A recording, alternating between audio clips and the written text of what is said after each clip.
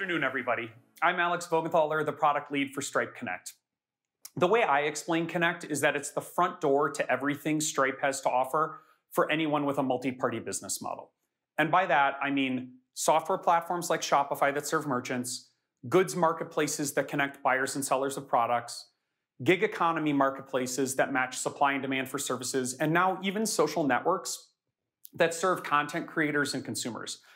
Connect allows all of these multi-party businesses to embed just about any imaginable money movement in their product.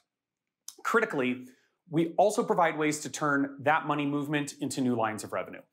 So today I'm going to share Stripe's perspective on the platform economy, as well as outline how fast and easy it is to start integrating payments and money movement, how quickly you can scale users, geographies, and channels, and how platforms can expand to more complex fintech use cases over time. If you're already familiar with Connect, there are 4 announcements today you won't want to miss. A new revenue sharing program that allows virtually any kind of software platform to create a new revenue line from payments without increasing fees. 3 much requested features that give software platforms more customization, control, and visibility. A new end-to-end no-code solution that makes it even faster for startups to get going on Connect. And cross-border payouts now supporting 17 additional countries with dramatically reduced costs. If you already know Connect, my feelings won't be hurt if you want to watch me on 2X in between those announcements. Okay, first up, baselining all of us on what's happening with platform and marketplace business models. If you rewind 15 years, none of us had ever taken an Uber, shopped at a Shopify store, or ordered dinner from DoorDash. So we all have an intuitive understanding of the transformative importance of these business models. What seems counterintuitive, though, is that these trends are actually still in their infancy.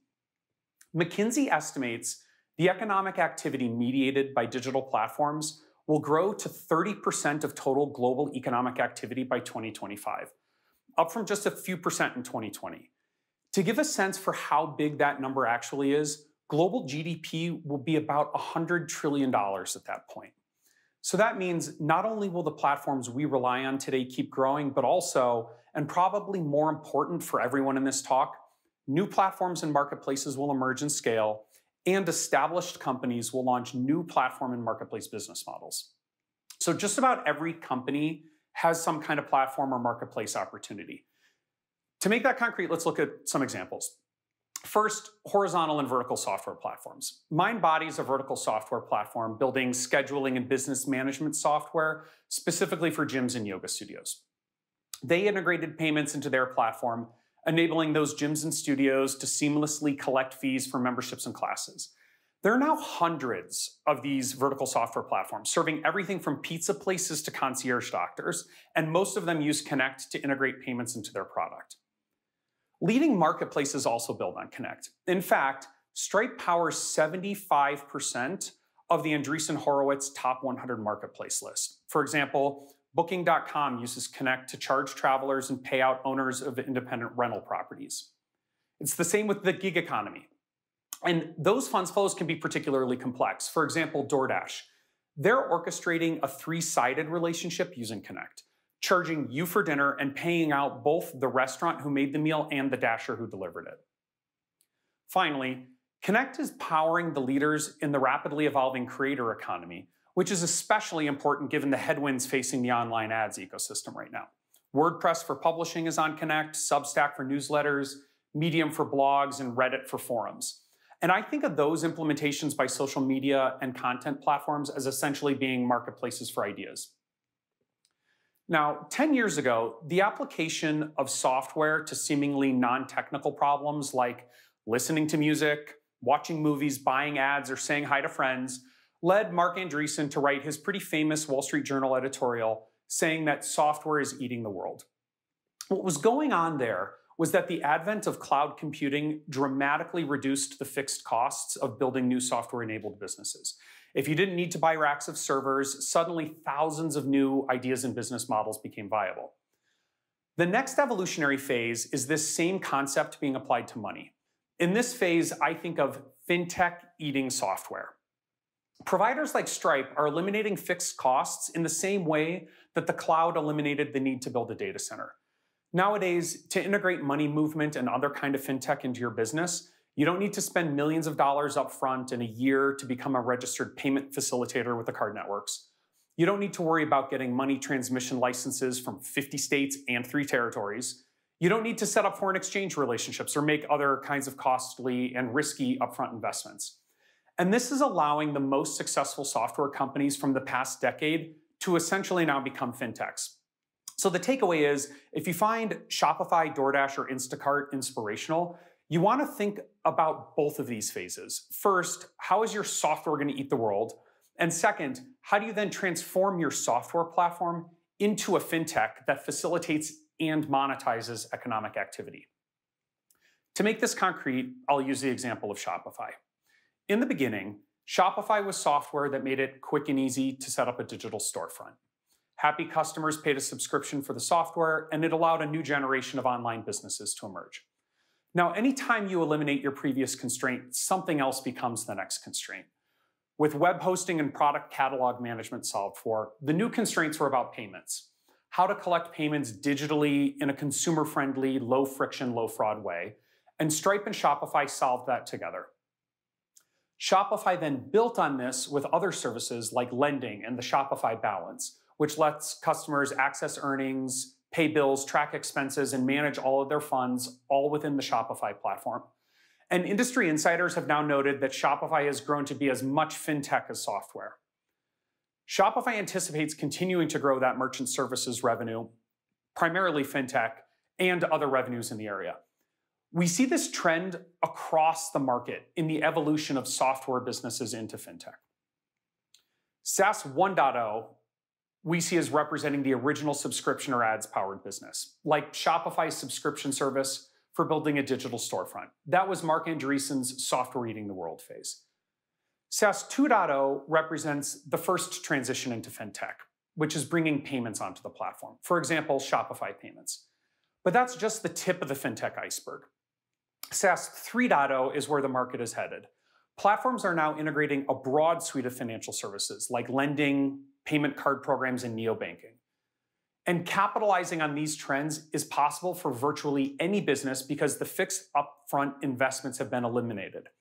Software as a service was originally enabled by AWS and the other cloud providers, and now at Stripe, we're hard at work enabling the latest evolution of software into fintech. And this is what Stripe Connect solves for. As I said at the beginning, Connect is the front door to everything that Stripe has to offer for businesses with these marketplace and platform models. It isn't just the way you offer payments in your platform or marketplace. It's also how you become a full fintech, offering loans, card programs, money management accounts, point of sale terminals, and more to your merchants, gig workers, partners, or customers.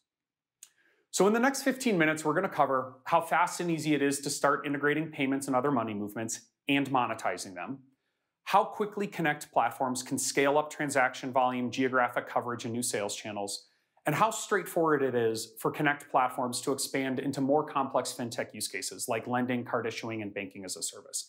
It's essentially the story of how to become the next Shopify, DoorDash, or Instacart. You could start a business on Stripe today, be live literally in a week, and scale up to a multinational public company without ever needing to change your fintech infrastructure. First, if you're just getting started, you have to decide on an approach. Do you build your own, the fintech equivalent of building your own data centers, or do you use a cloud provider like Stripe? A recent Credit Suisse report outlined the challenge of the build your own approach. A bunch of steps, each requiring 6, 12, or 18 months, and on the order of millions of dollars or more of investment. Now, there's some providers out there who are trying to make that process a little bit more efficient, but the traditional payments facilitation approach is always going to mean a lot of hiring, time, and money.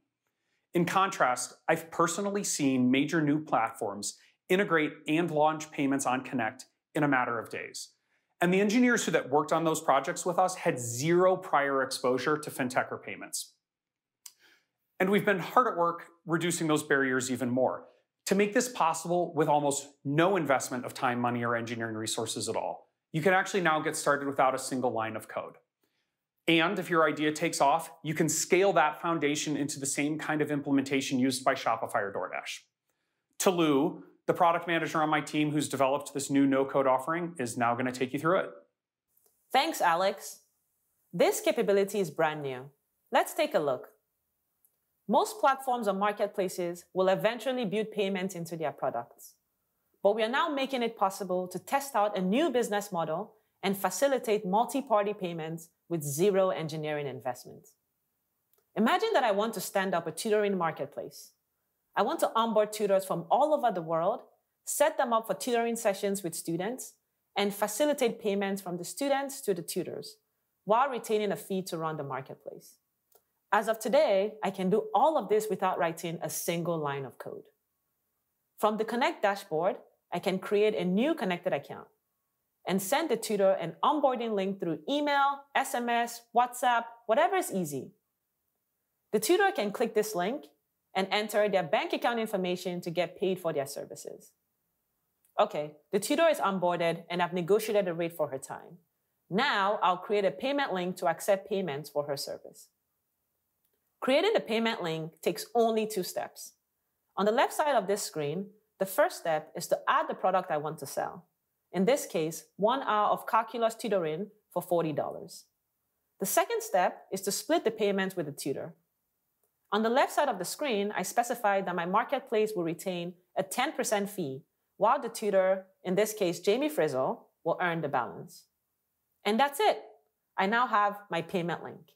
Again, I can send this link to the student in just about any way I like. Here, we'll use SMS. From this link, the student will land on the checkout page for this tutoring session, and they can enter their payment information to make payment. This page is mobile-enabled and optimized for frictionless conversion. Finally, once payment is submitted, I can see details about the payment in the dashboard. At the bottom of this page, I can see that the $40 payment was split between Jamie Frizzle and my marketplace. Jamie received $36, while my marketplace received the remaining $4 to cover Stripe fees and my revenue for facilitating this transaction. We didn't spend months or years building conventional payments facilitation. We didn't even spend any day of developer time to do a Codeful Connect integration. And we didn't get caught out of the loop by directing users to a peer-to-peer payments app. I've spun up a way to test this idea immediately, with real money and with Stripe automatically ensuring that I'm on the right side of various money transmission laws and compliance requirements. Back to you, Alex. Awesome, thanks, Tolu. By the way, I just caught the Magic School Bus reference there. I think you will make my kids very proud. So what Tolu showed seems simple, but it eliminates massive real-world work that previously would have been required. No need for PayFac licenses, no need for state-by-state money transmission licenses, even no need for engineering. After a new platform or marketplace like this iterates to product market fit, they can eventually do a codeful solution and rapidly scale up. And the past year really put that to the test. In response to COVID, we saw platforms in industries from grocery to hospitality to telemedicine have to respond in record time, setting up platforms on Connect in weeks or even days, as I had mentioned. As people shifted from eating in restaurants to cooking at home, Califray launched a new produce delivery marketplace that connected consumers directly with restaurant suppliers. And that work was completed in just 10 days. Doctolib, a telemedicine marketplace that enables virtual doctor visits, launched on Connect in a single weekend. We saw platforms cross the line into fintech with unprecedented speed. And to be clear, this wasn't a short-term throwaway hack. The foundation they built in a matter of days will evolve and scale with them for decades of growth to come. They were able to start in days, but when they're ready, they can roll out branded dashboards, earn a share of all payments fees, and even take risk management and other payments operations in-house if they want to. Next, Mishi, one of our product designers, will walk us through a demo of the kind of customizations that a platform can do quickly, even as they're just starting out. This includes 3 new, much requested features: dashboard branding, controls over payout timing, and SQL reporting for standard Connect accounts. Thanks, Alex. Let's dive in. For a business just starting out, we've made it a lot faster to get set up and a lot easier to get their Stripe experiences looking beautiful and branded. You're not going to see me write code today, but you can find a lot of these examples on a GitHub, including the template for this demo. Today, we're seeing a ton of marketplaces and platforms building product experiences designed for very specific customers, like dog walkers and hairstylists. In this demo, let's imagine that we are founders of The Roastery, a software platform that lets coffee roasters sell beans directly to people with fully integrated payments. We're really excited about what our team has built, and we want customers to get on it ASAP. Before that happens, there are a few things to do. First, we need to go to our Connect settings in the dashboard and add in a few brand elements to reflect the roastery brand, like the logo and the brand color. This gets automatically carried through to all pre-built Stripe surfaces that we use moving forward. That way, when customers encounter a Stripe surface while using the roastery, it's clear that they are interacting with the roastery. This isn't new.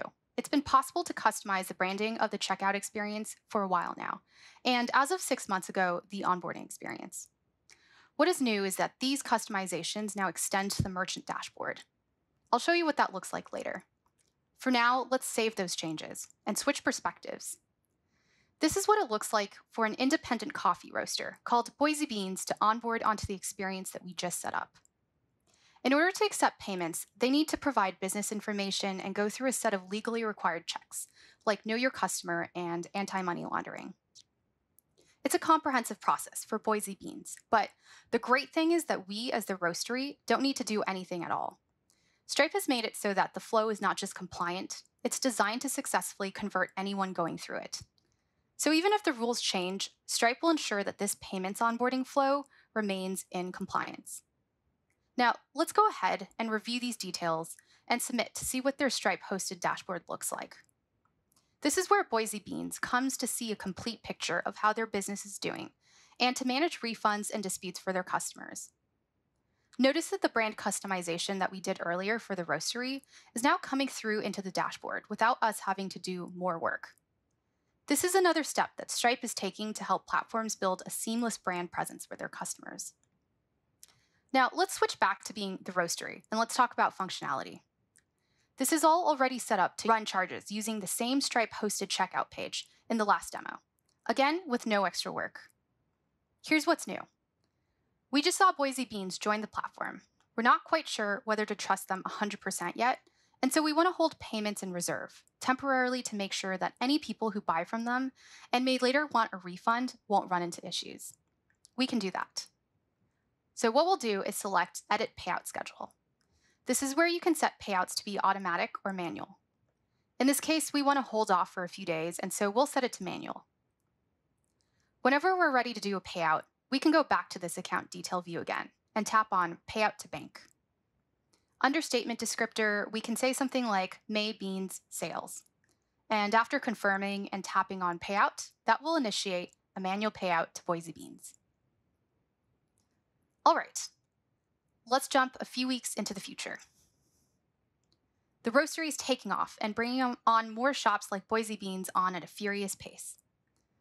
With the help of pre-built reports in the dashboard, we can easily get an overview of the trajectory of our business and activity across all independent roasters who have signed on. With the help of custom reports in Sigma, Stripe's hosted SQL analytics engine, we can also easily answer any questions we have at any point about our payments data across the entire platform. This is how Stripe Connect enables a platform of any scale to deliver a high-quality branded payments experience to its customers, all with minimal effort.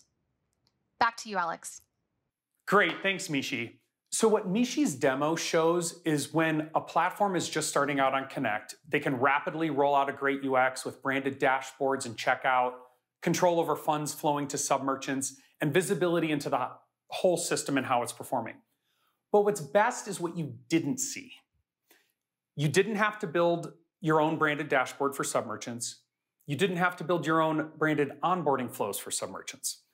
Thus, you also eliminated the need to build KYC requirements or anti-money laundering techniques. You didn't have to build your own branded checkout flow for consumers to use.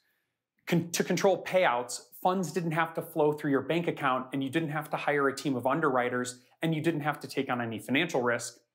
And to get visibility into how your sub-merchants are performing, you didn't have to build your own data warehouse or visualization tools. Other more traditional approaches to payments facilitation require all of those investments before you transact a single dollar on your platform. The speed at which Connect allows you to move and the quality of the resulting user experience is awesome. But perhaps the best part's the monetization opportunity. And now, not just for large-scale platforms, but but also for platforms that are just starting out.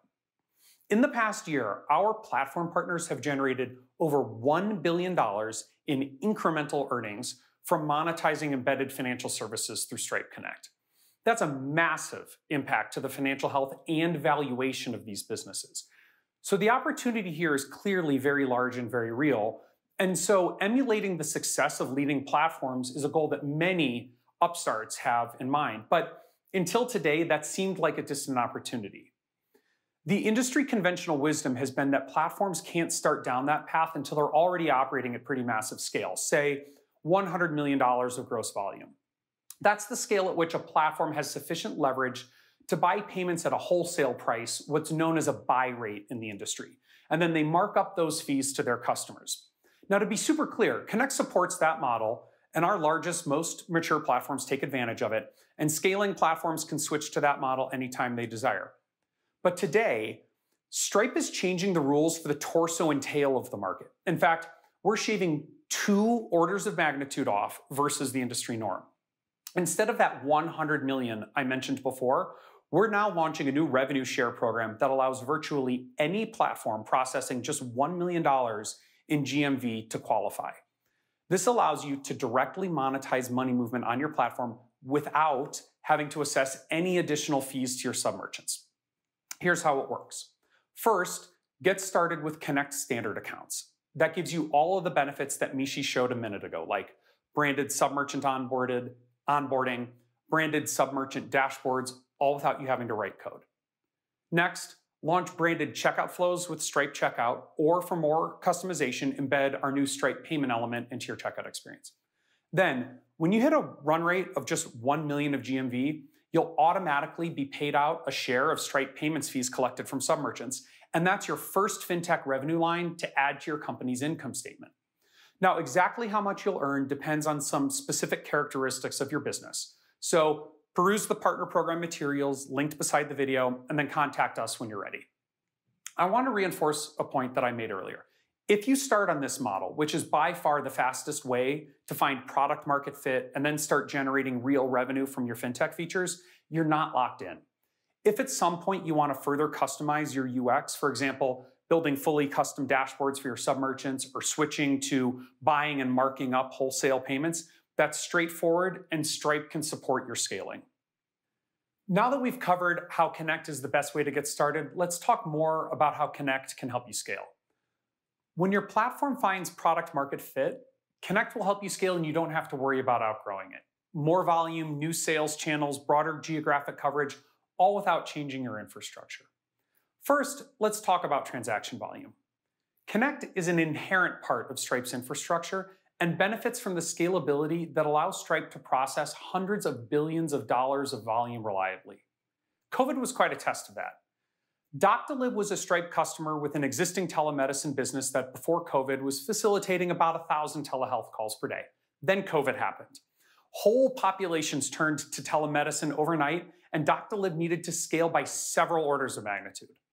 Over one single weekend in March, the company's engineers implemented a new automated doctor onboarding process built on Stripe Connect. They onboarded over 30,000 doctors in the following month and scaled from 1,000 to 100,000 video consults per day by the end of the month. A true 100x scale up without any disruption. Another category that saw a surge in demand was grocery delivery.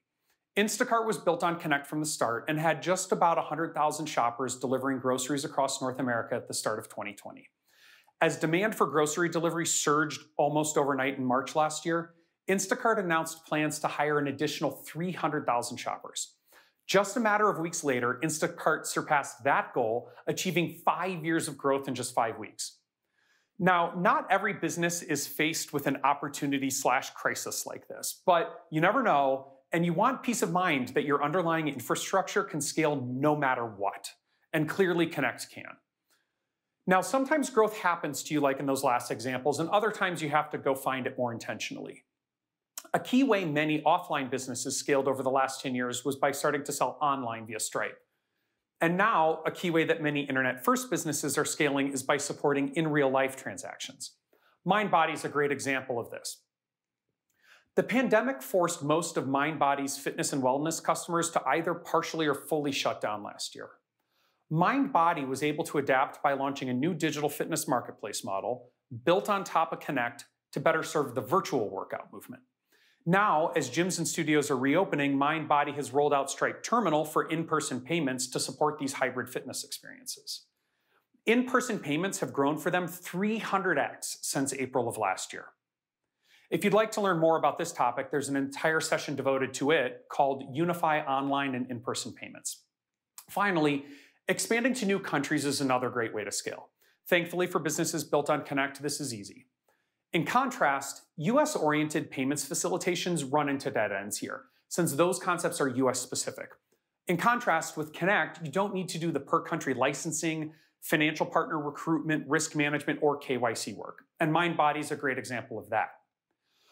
Over the past year, Mindbody expanded its global footprint from 3 countries to 25 countries and has onboarded 6,500 merchants from across the world. They were able to build and refine their product and business with a laser focus on a small number of markets, then expand globally when the opportunity presented itself. And we're constantly working to increase our geographic footprint to stay ahead of whatever your expansion plans might be. This month, we added 17 new countries where platforms can make cross-border payouts. This includes India, Mexico, Indonesia, Thailand, and Argentina. And that's just shy of another 2 billion humans who could participate in your marketplace as either a seller or service provider. And we have more countries in the queue for coming months. We've also been able to dramatically reduce the cost of cross-border payouts to further lower the barriers to your global expansion. Rate changes go into effect over the summer, and you'll soon find more details about the rates on the Connect website. The key to all of these examples, they're built on the same foundation. You can massively scale volume, new sales channels, and geographic coverage on a single stack without rework. Thinking back to the market phases I talked about before, a platform following this path has arrived perhaps where Shopify was a handful of years ago, revenue from payments just surpassing revenue from subscription fees. This is the start of fintech eating software, but it's not the end. The platforms at this frontier are already working with Stripe on the next stage of growth, which is to embed other non-payments fintech use cases into their products. Lending's a clear opportunity. Many small businesses struggle with access to capital, and it inhibits growth. Platforms like Lightspeed have realized that when their customers grow faster, it drives faster platform growth. So with Stripe Capital provisioned via Connect to their merchants, they're unlocking access to fast, flexible funding without having to become a bank or broker. Managing expenses programmatically is another opportunity. Bench is a bookkeeping service for small businesses, and they provide online bookkeeping, tax filing, and reporting. A service like this is much more powerful with a detailed real-time view into expenses. So Bench is using Stripe Issuing, again via Connect, to provision these businesses an expense card. And finally, the example I opened with, Shopify. Shopify Balance provisions Stripe Treasury accounts to Shopify merchants via Connect. Balance offers a full end-to-end money management experience. And with Balance, as well as other financial solutions, Shopify is now supporting the entire financial life of independent businesses and entrepreneurs they serve, from revenue to expenses to money management, all through a single interface. So with these examples, you can see that fintech is eating the software that ate the world. And with Connect, we're really empowering every business to follow the same path, even businesses that don't have platform or marketplace business models today. Starting by bringing payments on platform, then scaling to new channels and countries, then adding these advanced fintech use cases. Platforms doing this can increase the value of each customer by 2 to 5x, and that has obvious impacts on both the financial health and valuation of those enterprises. To learn more, attend the talk called Extend Your Business Model with Embedded Finance, and it's linked beside this video. Thanks so much for attending the talk. Check out the other talks and links in the panel to the right for more, and enjoy the rest of sessions.